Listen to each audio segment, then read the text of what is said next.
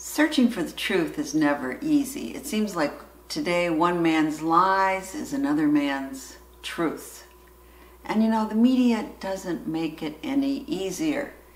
They have those emotion-laden titles and they use words to invoke an emotion that they support, an opinion they support, or their publisher supports. You know, I just kind of want the facts and then come up with my own conclusions. Now, there's a place for editorials and opinion pieces, but I just don't think they should be in the regular news that's given out to the masses. Instead, that should be facts, and then you say this is an opinion piece, this is editorial, and keep them separate. But that doesn't seem to happen today, does it? So, one of the things I find myself doing is trying to find facts behind something. You know, when I don't like it when I'm told this is what I should believe.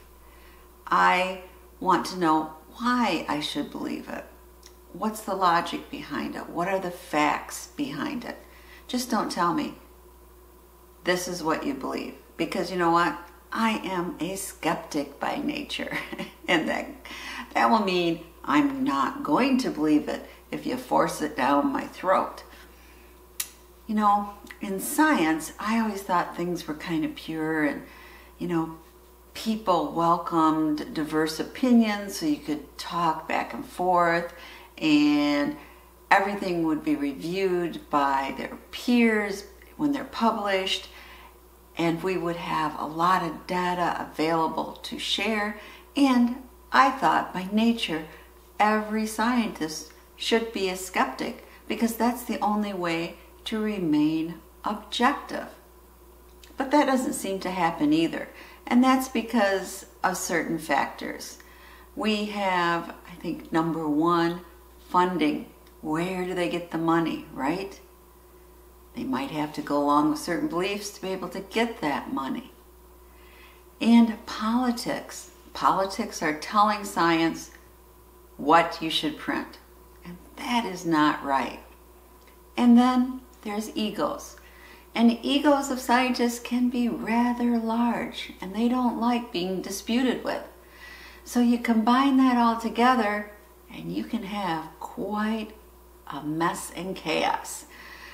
So science isn't pure, and science facts aren't always facts either.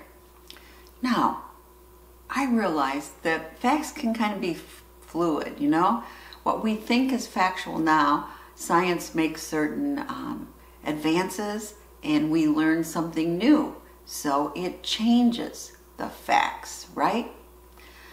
But, you know, I felt very uncomfortable when at the start of the pandemic, we were just told, I am sorry, it came from zoonotic sources. It did not escape from a lab in Wuhan or somewhere else. We were just told. It's racist to think about that. And that completely threw me for a leap. Racist because this might be a plausible theory. So now we're piling, you know, there's politics on it, and it started to really confuse me. And we weren't able to call it the Wuhan virus, which is fine, because a lot of viruses, yes, we know them by their supposedly point of origin, but if you think of it, the Spanish flu did not originate from Spain, and Ebola was from, I don't know, like 60 miles or more away from the Ebola River where it really originated from. But you know what? People get that confused too. COVID-19 is the disease, but the virus is really called SARS-CoV-2, is it? Again, not very catchy. I do laugh how, you know, the media has went along with everything and calls basically disease and virus COVID-19. But the variants, they're just as happy to say, hey, it's an Indian variant or a Brazilian variant. They don't care about that. That doesn't seem to be racist. Now, in honest truth, they do have scientific names. The Indian variant is also sometimes called Delta variant, or, I have to look this one up, B1617. So anyway, I'm kind of digressing, but you might have thought by the title, what does she mean? The Pinterest research method. What is that? Well, I just kind of coined that for myself, because if any of you have ever been on Pinterest, you know maybe you're looking for a recipe or a craft, and you click on something, and all of a sudden you find yourself 2 hours later, because you've been clicking, oh, that sounds interesting, and then, oh, that looks really good, and you keep on going, right? And you might even forget what you originally went on Pinterest board for. But that's kind of sometimes the way I do my research. I see something interesting, I click on that, that makes me click on something else, and then from there I go somewhere else. So sometimes what I'm even looking for is not what I end up with, but it is always interest. So in a recent publication from the New York Times, they cited an article entitled, "The Genetic Structure of SARS-CoV-2 Does Not Rule Out a Laboratory Origin." SARS-CoV-2 is chimeric structure and furin cleavage site might be the result of a genetic manipulation. Now, I have to emphasize, the article does not say that it did occur from a lab escape. It just says, could be possible. I thought the article was interesting, and it was put in pretty basic language, but some of the science was still beyond my knowledge. So I thought, well, the two authors, don't know the names. Are they really experts in their field? Should I believe what they're stating? So, yep, another click. So Rosanna Segreto, I found out she was staff at the Department of Microbiology at the University of Innsbruck in Austria. But wait a minute. She's only a technical assistant, not listed as faculty. And her interest on the website states soil microbiology and mycology. So it looked to me like her expertise was more in mushrooms, right? But then I did a little more research and I found out, I think it was her dissertation, the thesis was on fruit bats and I believe genetic manipulation. So maybe she does have some experience in this field, and she is a microbiologist. Now let's click on the other name. That's Yuri Degnan, can't pronounce it, D-E-I-G-I-N. He lists himself as a biotech businessman, and he is the founder of Ethereum Genetics Inc. And according to their website, their mission is searching for a cure for aging. In short, they're trying to develop an epigenetic rejuvenation gene therapy of aging. Okay, sounds a little out there, but I don't know much about it. But I know a lot of countries, especially Asia, is looking into anti-aging.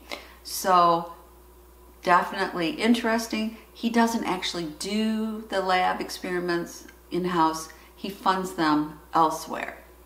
But okay, interesting. I believe he was Russian born and he lives in Canada now. So I do a little bit more sleuthing. It turns out both of them are members of an online group called Drastic, or the Decentralized Radical Autonomous Search Team. Now, I found this group utterly fascinating.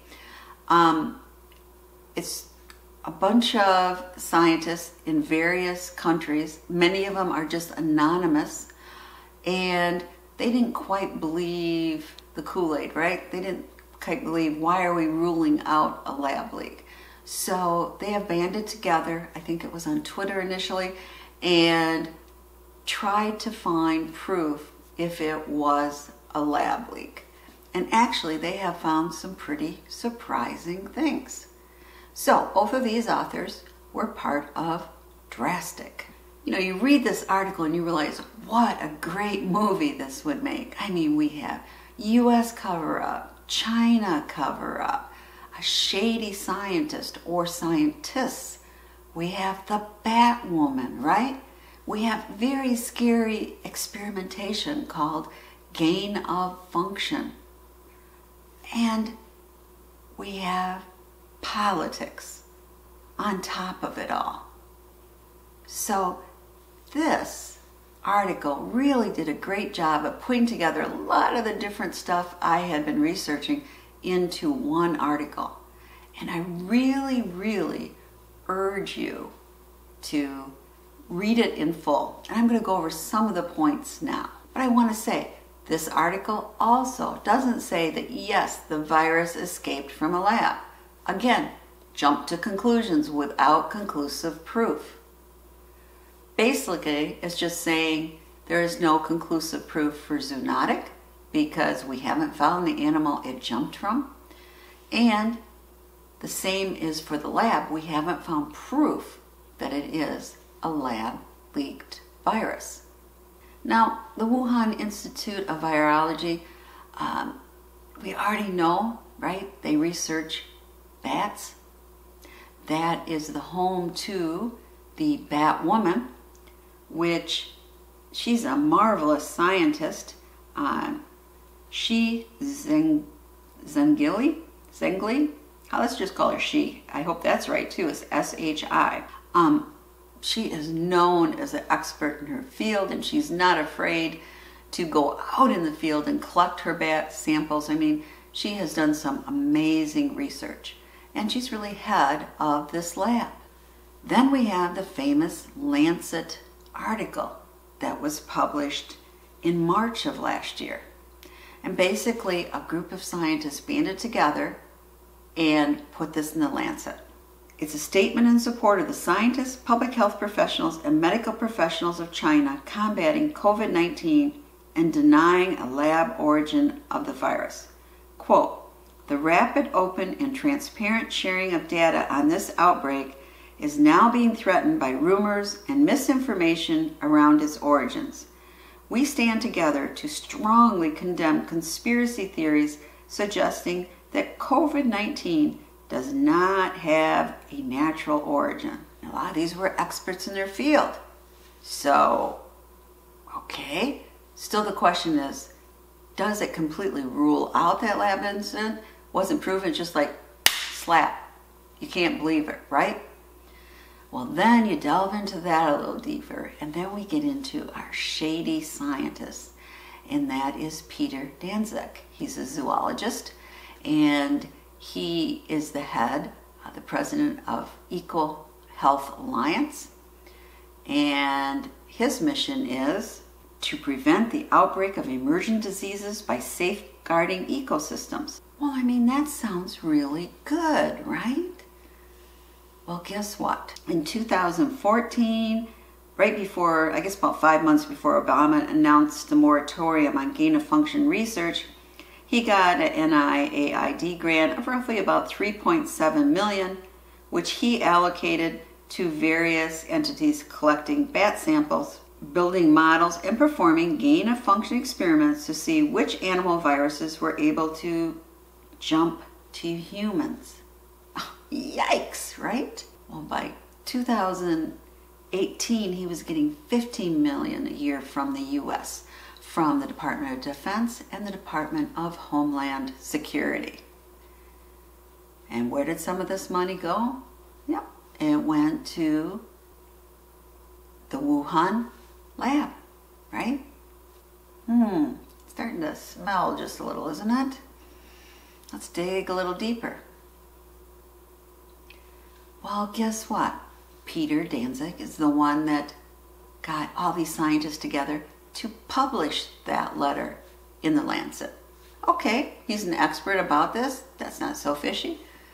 But under a Freedom of Information Act, this email was obtained. Under the subject line, "No need for you to sign the statement, Ralph," he wrote to two scientists, including University of North Carolina's Dr. Ralph Barrick, who had collaborated with She, the Batwoman, on the gain-of-function study that created a coronavirus capable of infecting human cells. Quote, "You, me, and him should not sign the statement, so it has some distance from us and therefore doesn't work in a counterproductive way," unquote. Then he added, "We'll then put it out in a way that doesn't link it back to our collaboration so we maximize an independent voice. Wow, that sounds shady, doesn't it? Now maybe he just had really strong beliefs and didn't want his funding to interfere with those beliefs. But, you know, that's not very transparent, is it? Well, then the US also kind of said, nope, didn't escape from a lab. And various agencies were told, you can't look any further, stay out of it. Now, why would the United States be covering it up? Well, I think it's probably just because they didn't want it widely accepted out in the media that they were funding experiments in Wuhan, especially what would happen if one of those experiments was the reason this virus escaped. So the US covers it up. Well, then we have China. And, you know, I shouldn't say China. It is the Communist Party of China. It's not the Chinese people, it's the Communist Party. They are very much into withholding information, and we've known that for a long time. Well, in this case, they shut down that Hunan market, ordered laboratory samples destroyed, claimed the right to review any scientific research about COVID-19 ahead of publication, and even expelled a team of Wall Street Journal reporters. Now, the government wasn't able to squash a paper that went out from 2 college students, university students. I think they were working on their masters. It appeared, but then it was quickly taken off the internet. But people had found that. And you know what it said? Well, listen to this. They looked at this and they said, how did that virus get to such a big metropolis, a city with 11 million people? If there weren't bats sold at the market, and it's in the dead of winter when most bats are hibernating, how did it get there? Well, their conclusion was that it escaped from the Wuhan Institute of Virology. Granted, taken down really quick. But you know what? Lab accidents do happen. That drastic group I was talking about, they found 4 such accidents. In fact, 2 occurred at a top laboratory in Beijing, and due to overcrowding, a live SARS virus has been improperly deactivated and it was moved to a refrigerator in a corridor, and a grad student examined it in an electron microscope room and sparked an outbreak. We also had information that the Wuhan Institute of Virology wasn't quite up to the US standards and protocols, and so we knew this. So our US intelligence looked at open sources and classified sources, and they found that she, the Batwoman, and Dr. Barrick from the University of North Carolina, an epidemiologist, had worked on a paper together. Let me tell you what it's about. They proved that the spike protein of a novel coronavirus could infect human cells. They used mice as subjects. They inserted protein from the Chinese horseshoe bat into the molecular structure of the SARS virus from 2002, and they created a new infectious pathogen. The authors themselves thought this experiment was dangerous because they put, quote, scientific review panels may deem similar studies too risky to pursue, unquote. Now, the paper's acknowledgments cited funding from the U.S. National Institute of Health and from a nonprofit called EcoHealth Alliance, which have parceled our grant money from the U.S. Agency for International Development. I mentioned gain of function. If you don't know what gain of function is, you should do a little research in it, okay? Basically, you're changing the virus's function so it does something else. Well, it can be dangerous. And these gain of function experiments have raised a number of biosafety concerns. So, on one hand, it's to help prevent a virus, but on the other hand, they could cause a virus, right? Kind of scary stuff. And that drastic group again, they did some more research and they found a paper about the Mojiang miners. This was really interesting. these poor gentlemen, 6 gentlemen, were given the task of going in a mine there that had a heavy bat population. And there was all this guano, which is bat poop, right, on the floor. I mean, piles. And they had the task of shoveling it all out of the mine. Well, guess what? 6 of, I should say, I don't know if it was initially 6, but 6 of them came down with a mysterious disease. It turned out their symptoms were cough, fever, and labored breathing, which were very similar to SARS. And 3 of them died. And blood samples were taken. And guess where they went back to? Yep, the Wuhan Institute of Virology. And people from there and other places, scientists, came to that mine to get samples from rodents that were in there and the bats themselves, because they had never heard of a virus going directly from a bat to a human. There's usually that intermediate host, right? So, a lot of samples taken. Where did some of those go? Back to that institute. You're right. Now, I'm not going to go through all the different things, but there's something called the RATG13 that was in the SARS-CoV-2 virus.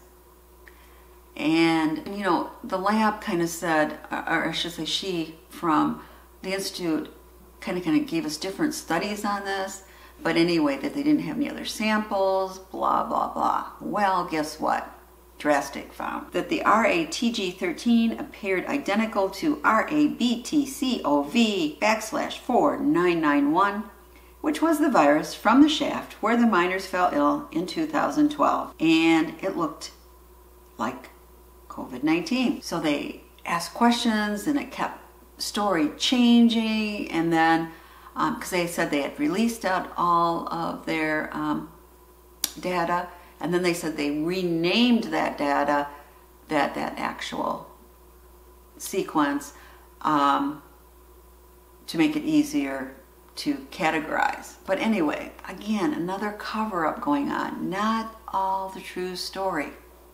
Who knows? Now, in October of last year, a team from, I think it was the BBC, actually tried to go to that mine. They wanted to investigate, and they were blocked. The road was blocked. They could not get in.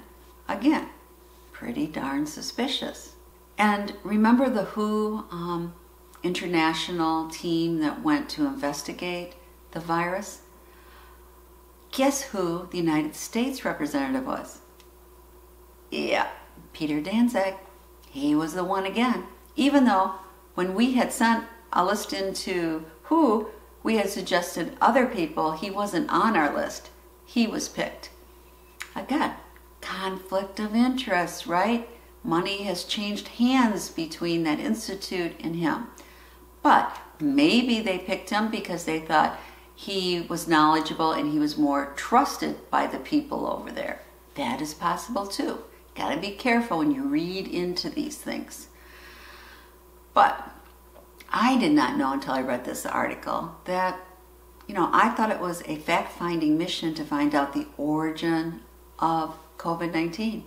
And that's not true. The resolution, actually, from the World Health Assembly called not for a full inquiry into the origin of the pandemic, but instead for a mission, quote, to identify the zoonotic source of the virus, end quote.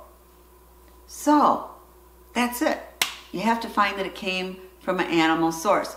Nothing else to be considered. Again, definitely a cover-up. And this, of course, I'm sure was on China's side, but very, very unfortunate. And maybe the WHO agreed to it because they thought at least they can get people in there and maybe they can get some other information. Again, don't know the full story.